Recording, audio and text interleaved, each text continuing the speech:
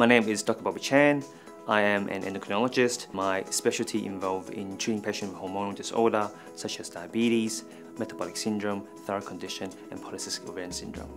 Metabolic syndrome is a cluster of conditions such as increase in blood pressure, increase in cholesterol, increase in abdominal girth, and high sugar level.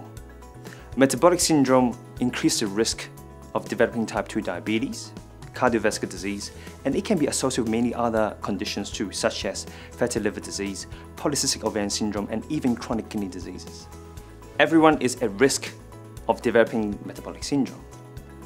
As you get older, the risk increases. The treatment for metabolic syndrome is mainly weight loss, and we can do that through diet, exercise, or medication. And if we can achieve the weight loss that we wanted to, the patient can get rid of the metabolic syndrome. And we know that in patients who have bariatric surgery, they can often get rid of their diabetes and their blood pressure and even their obstructive sleep apnea.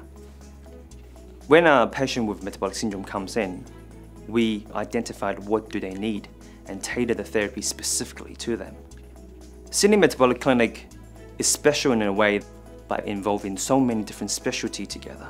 For example, myself as an endocrinologist, we have an exercise physiologist, an exercise physician, we have a dietitian, and we're also linked with bariatric surgeons as well if needed. And we have a team of very excellent doctors and allied health staff members to provide the best possible care to all the patients. Patients can definitely get rid of the metabolic syndrome by exercise and diet alone, depending on their motivation and determination. And this is why we have a team approach to help those patients to have the best possible outcome.